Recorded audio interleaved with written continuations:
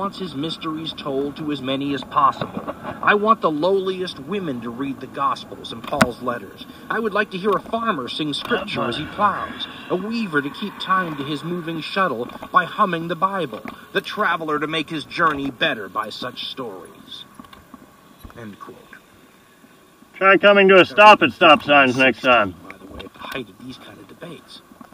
Now, what Luther did when he translated the Bible into German was, first of all, break some more of the Church's rules. If you were caught with Luther's German Bible in a place where the Catholic Church was powerful, that is a punishable offense. It could get you killed. Think about that. The modern mind, which is so used to sort of an open, kind